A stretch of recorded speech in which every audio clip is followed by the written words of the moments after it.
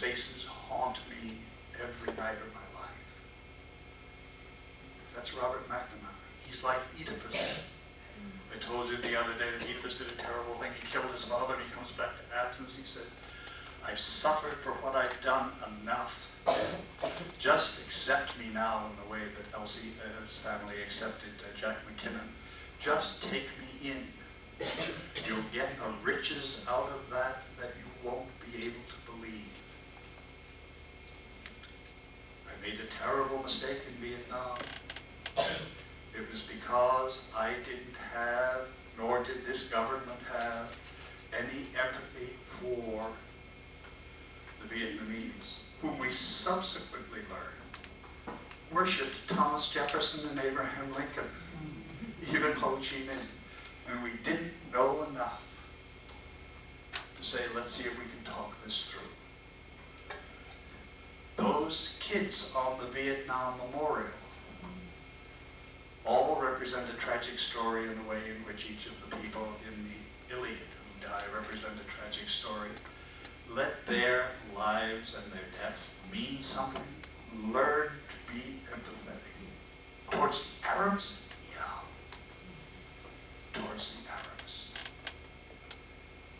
Well, that's what's going on in the Iliad and the Odyssey, and we want to look at this famous passage, so we'll go to the Iliad. And again, before we do, here is the evening prayer for Pentecost.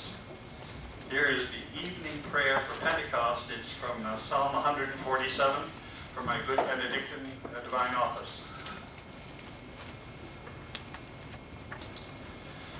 The Lord brings back Israel's exiles. He heals the brokenhearted. He binds up all their wounds. The Lord raises the lowly. He covers the heavens with clouds and prepares rain for the earth. He provides the beasts with their food and plants to serve men's needs. His delight is not in horses, nor his pleasure in warriors' strength. The Lord delights in those who revere him and who wait for his love. He brings back the exile, he heals the brokenhearted, he binds up their wounds, he raises the lowly, and his delight is not in horses. The last words in the Iliad are breaker of horses. Those of you who've seen the movie The Horse Whisperer know that there is something in human nature that is satisfied when a horse is made to obey a human command. That when we have a statue of Napoleon on a horse or George Washington on a horse, it's a symbolic way of saying this man conquered his animal nature. There's a mastery in horses that's extraordinary. There's even a college in the United States where your degree is given for mastering the horse. It's in Virginia. And the Greeks sense of themselves are, we are the breakers of horses. We have learned to control the animal. And then the Hebrew answers back, the Lord delights not in horses. Don't worry about that kind of force that you use to break a horse. Just worry about have you raised up the lowly, because that's what I do. We have an unspeakable advantage when we're dealing with the Iliad and the Odyssey.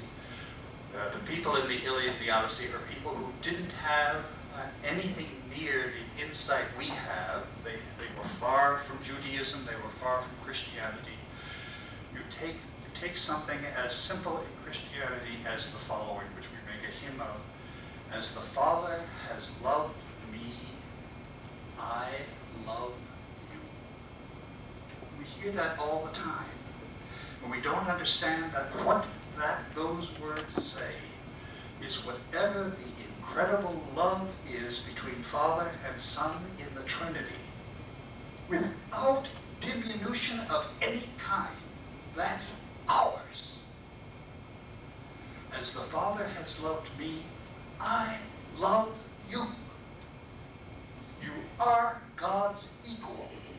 Whatever the richness of the love is that exists between Father and Son that caused the whole world to be created, that identical, same, deliberate love is ours. After the story of the Garden of Eden, we're God's creatures. After the crucifixion, we're Jesus' brothers and sisters, entitled to everything. We can't believe it. A saint is a person who just accepts the words. The rest of us go around saying, well, there must be some rhetoric to that. There's no rhetoric to it. What do you have to do to be a part of this love where I accept you in the same way that the Father accepts me? Just love one another. Just take the lonely in. Just forgive everything.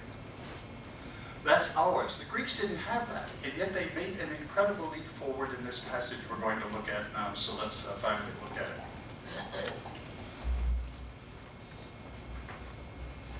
I've got your book too, Melissa, to read something out of it. I've got to get to this first. Iliad, book 19, is that right?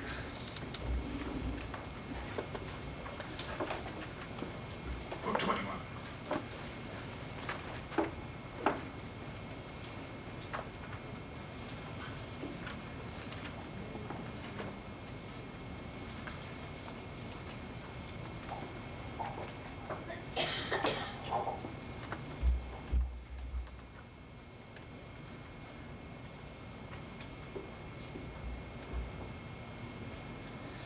Let's start on page 404.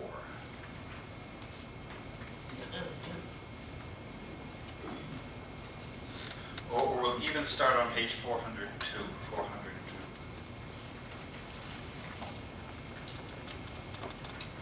402. Achilles had a relationship. Achilles had a relationship with Patroclus that is the closest relationship in the Iliad. The closest thing in the Bible to it is Jonathan and David. There was a relationship there in which they accepted each other as more than brothers. It was one of those friendships that are just absolutely spectacular, in which each knew how the other would act and each knew how to respond to the other's extraordinary and very healthy idea of a male relationship. It's very, very beautiful. It's very strong. And when Patroclus is taken, Achilles goes bonkers. 402. There are lines of lines 511, 12, and 13 are in italics, you'll notice. They're in italics only in this edition of the Iliad and the Odyssey. Those are called Homeric similes.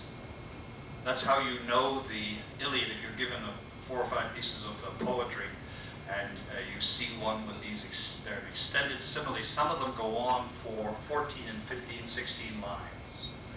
And an Homeric simile is a simile in which, instead of saying, my love is a red, red rose, Homer starts to tell what something is like, and then gets caught up in what the thing is like.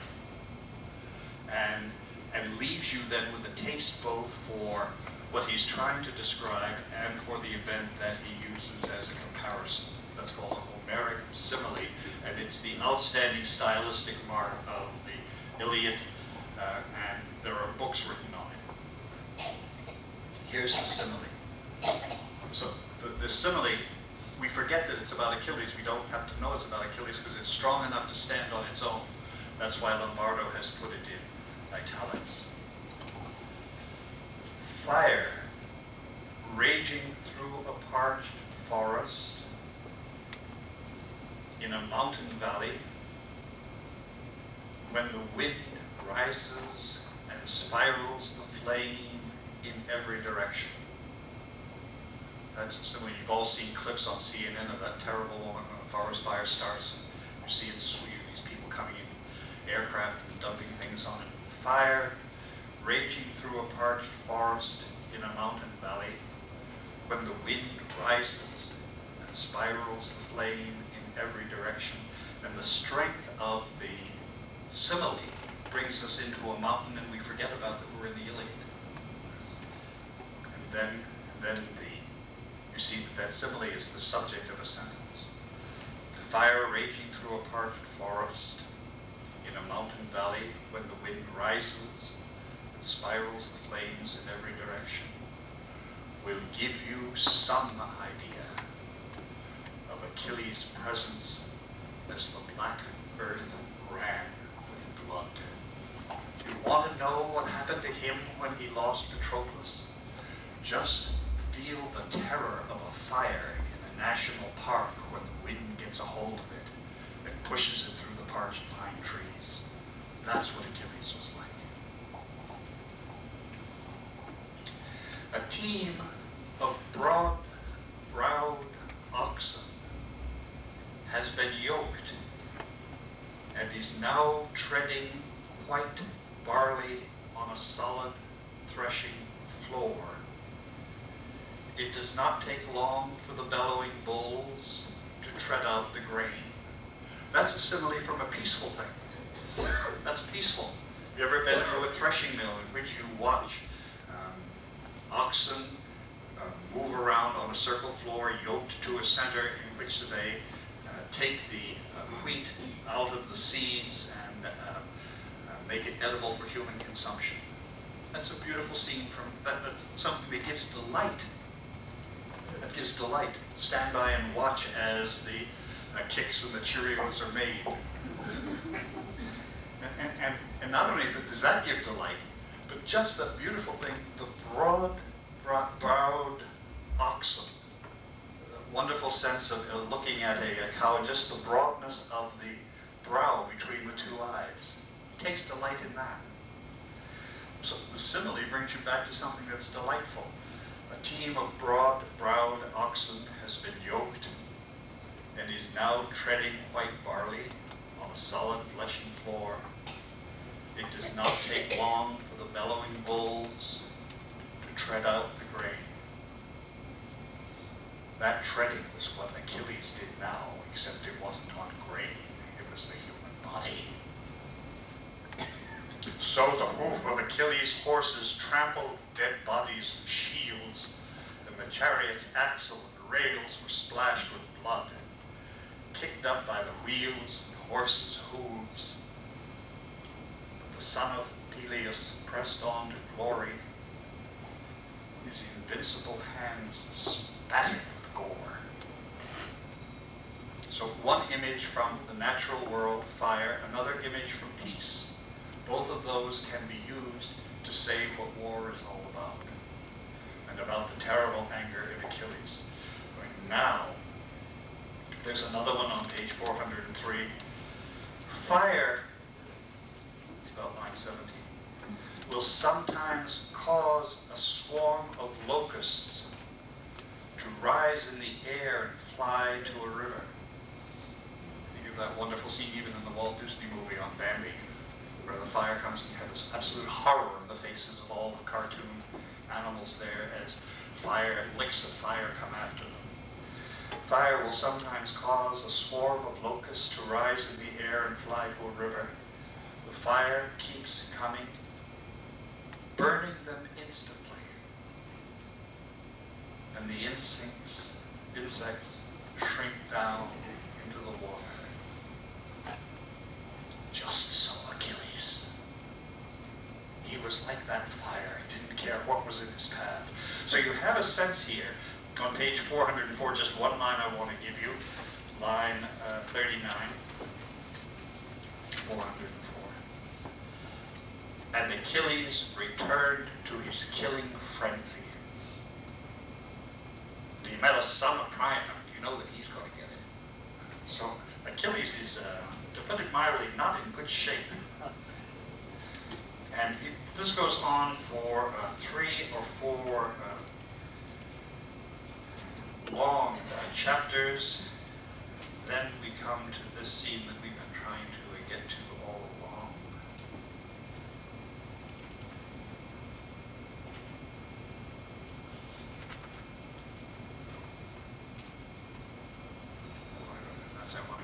24 now.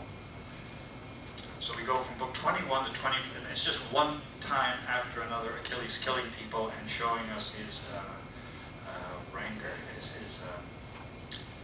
anger. Let's start with page 468.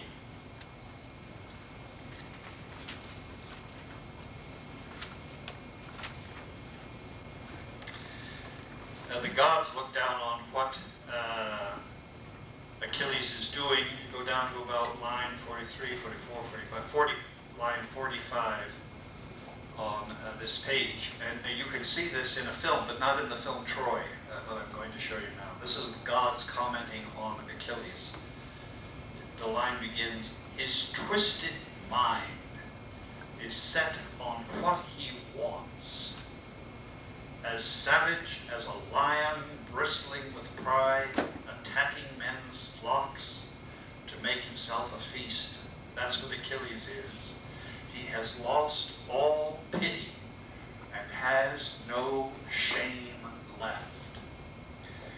In the movie Lawrence of Arabia, there is a moment in which that happens. This extraordinary young Englishman who has developed an empathy for the Arabs and has learned their language, who's a true character. T.E. Lawrence is a true character. He's written a book called The 7 Pillars of Wisdom.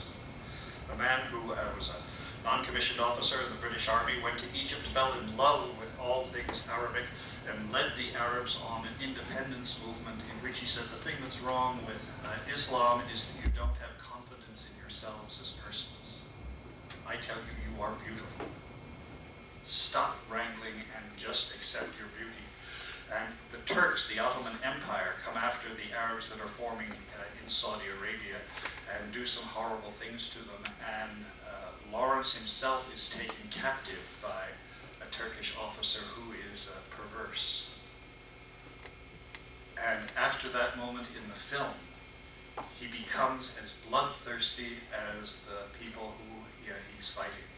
And there's a terrible moment in the film where you focus on Lawrence O'Toole. He's gone absolutely berserk. He kills women, children, doesn't care who it is. And it's this Achilles in a frenzy here. He knows no shame.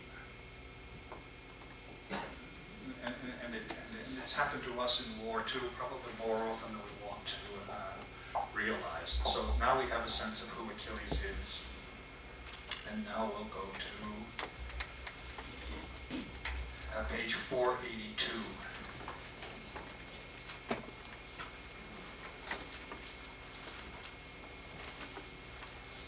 So we'll start at the bottom of 481, the last two lines. Kids in class love this when I do this. I say, we're going to open to page 482 today. Before we do that, let's go back to page 1. Will you prepare your lessons? Priam is the leader of Troy. His son Hector is the individual who has killed Patroclus.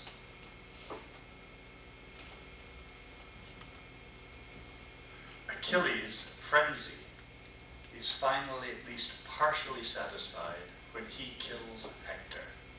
An eye for an eye and a tooth for a tooth.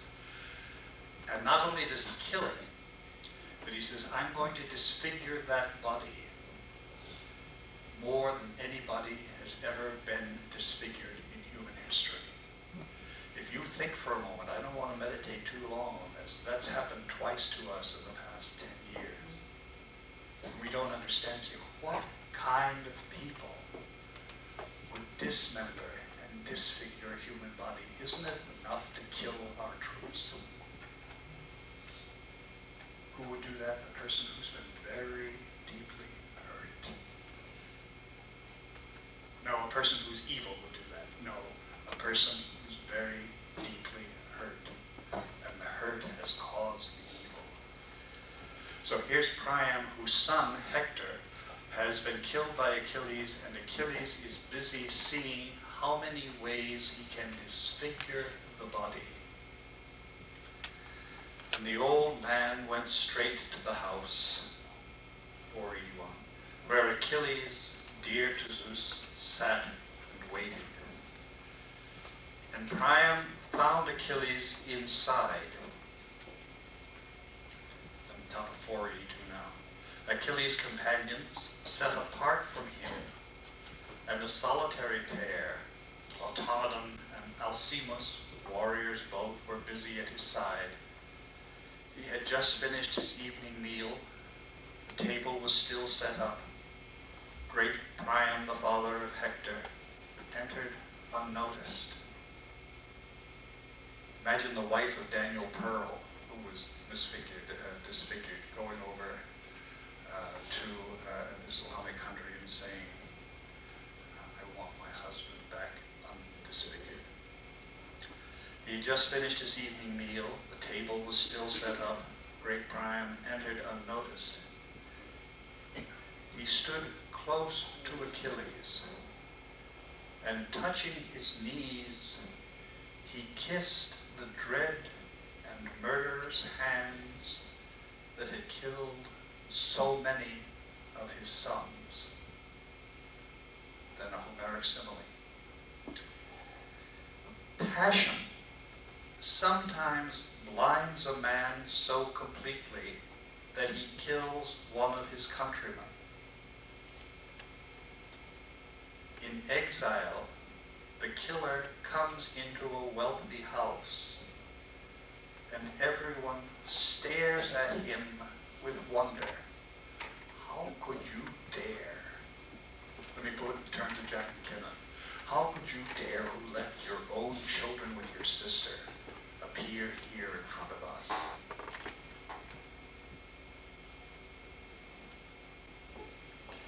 In exile, he comes into a wealthy house and everyone stares at him with wonder. That's the way Achilles stared in wonder at Priam.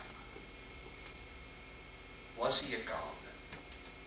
Could any person so humble himself as to come in and kiss the hands of the person who had killed not only Hector but the others of his sons? And the others there stared and wondered and looked at each other. But Priam spoke a prayer of entreaty, a prayer of what McNamara would call empathy. He doesn't say, have pity on me, Achilles. He does not say, have pity on me, Achilles. He does not say, have pity on me, Achilles. Remember your father, Achilles. Priam understands that if he can get Achilles to understand his human condition, then he has a chance to get him to act as a human being. The say A plus B equals C plus D. If I can get you to see, Achilles, that your relationship with your father is what I am feeling now for my son, maybe I can get you to act in a beautiful rather than a revengeful way. Look what that means for us. Our relationship with the Father through Christ is such that God the Father loves us exactly the same way he loves his Son, because the Son has told him to do it. How then could we be angry at anyone? Or is it just that we don't understand what was told us? As the Father has loved me, I love you. The problem is you can't hear me. The problem is you can't hear me. Do you hear what I'm telling you? As the Father has loved me, all the riches of all creation that he puts in my hands, I now put in yours. You're misreading the gospel. No, I am not. I'm telling you that you and I both don't see it. And that's exactly what Homer puts in his own way into this encounter between Achilles and Priam. A plus B equals C plus D. If we're loved with all the riches that God the Father loves Christ, can't we go and do the same for somebody else? Remember your father, godlike Achilles? He and I both are on the doorstep of old age. He may well be now surrounded by enemies wearing him down. It's the message of the Jew Shylock in The Merchant of Venice. Hath not a Jew eyes? Do you think Jews don't go home and weep and cry over the death of someone they love? Do you think Iraqis are so bad that they don't feel the things that you feel in the intimacy of family life? He and I are both on the doorstep of old age. He may well be now surrounded by enemies wearing him down and have no one to protect him from harm. The psychology here is brilliant. Just look at your own dad. Just look at your own relationship to God before you act. But then he hears that you are still alive and his heart rejoices. And he hopes all his days to see his dear son come back from Troy. See how good you got it, Achilles? You could go back. But what about me?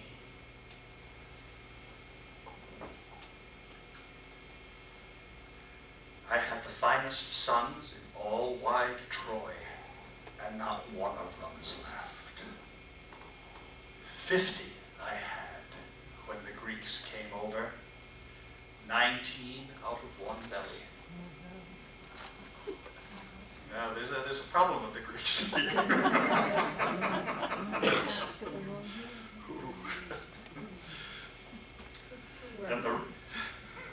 and the rest, you've got to take the good with the bad.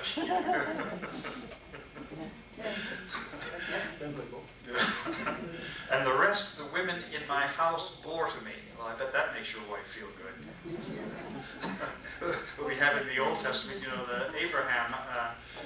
the story of Abraham and Sarah, by the way, where Sarah says to Abraham, I'm not able to produce you a son. And why don't you go and sleep with one of the local women here? And he goes and does that and has a son whose name is Ishmael. Do you know who Ishmael is? The founder of Islam. So it goes all the way back. If Sarah had had a little more trust and had understood the olive tree and the olive branch, maybe we wouldn't be in the trouble we had. Was it back that far? Even before Islam was created, Ishmael forms the tribes that Muhammad converts to Islam. When I was in an Arab country, I was teaching the word sacrifice. And when you're a language teacher, wonderful ways to teach through story. And I said, Abraham was a great man. Everyone else went, yes. Abraham was a great man. He was an Islamic man. He sacrificed his son, Isaac. Kids ran out of the room. I noticed that the faculty were gathering outside of the room. And I said, what have they done now? Just give them a little bit of biblical history. I knew that Abraham was important to the Islamic religion. He's in the Quran, so is Isaac. And I came out of the classroom and there was real anger there, and the class was over. Once I given that word out, the class was over. There was this very stately imam, or Islamic priest. We didn't speak any French, and he pulled one of the other faculty over. And